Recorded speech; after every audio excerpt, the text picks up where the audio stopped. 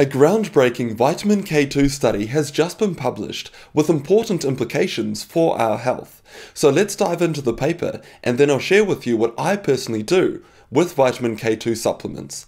Let's get into it. Overall, vitamin K2 is needed to activate a group of proteins called GLA proteins, and by activating these proteins, the hope is that we can stop our blood vessels and other tissues in our body from calcifying, because these GLA proteins, they make sure that the calcium stays in our bones as opposed to our blood vessels. That is the hope. And when I recently did a vitamin K2 video, I explained that there were two crucial trials that I was looking forward to reading, and this is one of them. It's published in the Journal of Circulation, and it's called Vitamin K2 and D in Patients with Aortic Valve Calcification, a randomized, double-blind clinical trial, and it was published on the 25th of this month, this year, 2022. Now, when going through trials like this, a quick hack to work out if it's a good, robust trial is to have a look at the journal that it was published in. So the fact that this paper is published in the Journal of Circulation, I know going into this paper that it's likely going to be a robust trial. It starts by saying that calcific aortic stenosis is the most common valvular heart disease in high-income countries. So I see a lot of this in the clinic. Essentially, it's where the aortic valve, which is one of the valves in the heart, it becomes calcified and stiff. It gets narrow. And although several trials have attempted to prevent the aortic valve from becoming calcified, there's currently no success. What we do know is that calcification of the aortic valve is a slowly progressive process of great complexity, and it's caused by an imbalance between the mechanisms that promote and stop this deposition of calcium, which brings us on to vitamin K2. So like we've gone through, vitamin K2, it's the most effective cofactor to help prevent arterial calcification. So again, the process of our blood vessels becoming blocked and calcified. And we can see from previous trials that a combination of low vitamin K and vitamin D status, it has been associated with increased all-cause death risk compared to people that have got adequate levels of vitamin K and vitamin D. So let's go through how the study was conducted.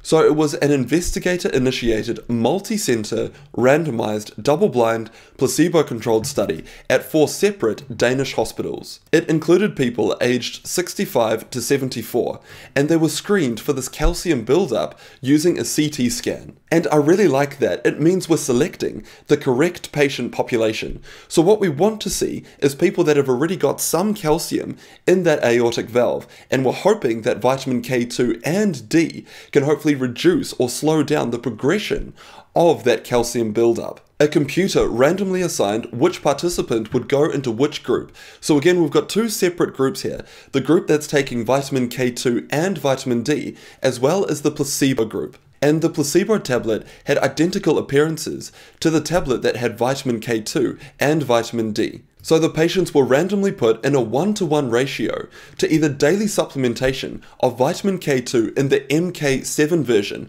which is the version that I take, but they were using quite a high dose, 720 micrograms, and they were also taking vitamin D, which was 25 micrograms every day. Patients were followed up for 24 months, and they went under a clinical examination every 6 months, and this did include a CT scan. Remember, we're using the CT scan to measure the calcium buildup in that aortic valve. This study was designed to be able to detect a 20% difference in the progression of the aortic valve calcification score. So I really like this. They've actually used a robust method to work out how many patients they actually need in this trial to detect a difference. And the number that they came up to was 354 patients. And of the 365 patients that were originally included in the study, 333 completed the study. So that's quite good. We want to make sure that any trial that we're doing, we don't have a large dropout, because if those patients are dropping out of the study,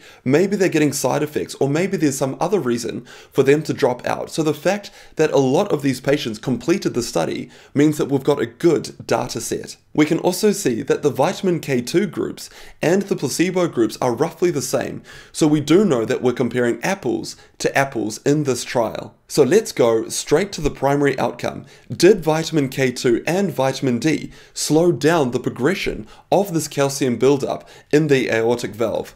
Well, unfortunately, there was no treatment effect for vitamin K2 and vitamin D on the progression of this calcium buildup. So that is a really disappointing result. And in addition, there were no significant changes in the sensitivity analysis after analyzing the 333 patients who completed the study. So even patients that started the study with already quite bad calcium buildup, there was no significant benefit of taking vitamin K2 and vitamin D. And in the secondary outcomes, there was no difference in the effect of vitamin K2 plus vitamin D. The study goes on to conclude that they demonstrated that the combination of vitamin K2 and vitamin D is not effective in the prevention of the calcium buildup for the aortic valve. Overall, what we've got here is a really well done study. It's robust. We can rely on the methods that these authors used to come up with their data. And unfortunately, the data simply does not support the idea that vitamin K2 and vitamin D can help prevent the calcium buildup in the aortic valve. It's a really disappointing finding. So what are the possible reasons for this disappointing finding? Because the hypothesis is so good that if we can use vitamin K2 to activate the GLA proteins, and therefore those proteins can stop the calcium building up in our blood vessels and keep that calcium in our bones, that's a really strong idea. So why does this data not support it? One possible explanation for these negative results could be that they chose to treat with either too low a dosage or for too short a duration, but they did use quite a high dose here, much higher than what I personally supplement with, and they did follow these patients up for 2 years. The authors could also see a significant difference in the activated GLA proteins, so this suggests that the dose of vitamin K2, it was sufficient. The authors do say though that it's possible that the calcification process of the aortic valve is more complex, includes mechanisms that may not be blunted by vitamin K, but future trials may want to pre-select patients that have a low vitamin K status and follow them up for a longer time frame. Now I do want to mention that all hope isn't necessarily lost when it comes to vitamin K2 supplements. It might be that the calcium buildup around the aortic valve is too complex, and it's not just vitamin K2 and vitamin D that will affect that process. So for example, a recent publication demonstrated that the aortic valve calcification progression, it doesn't associate with coronary artery calcification.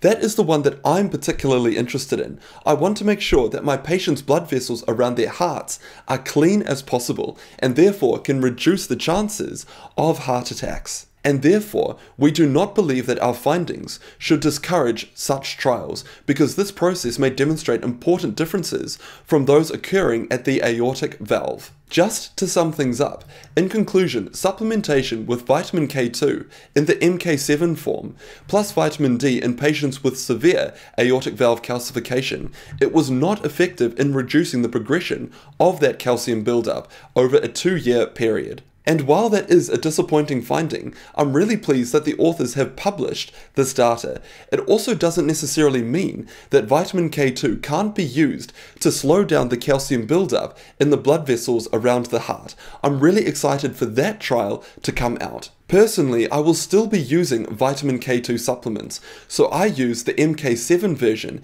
and I take around 120 micrograms every day. I do this because there is some data to suggest that it helps to strengthen the bones, and it may help reduce the calcium buildup in the blood vessels around the heart. And I'm eagerly awaiting data to either support or deny that idea.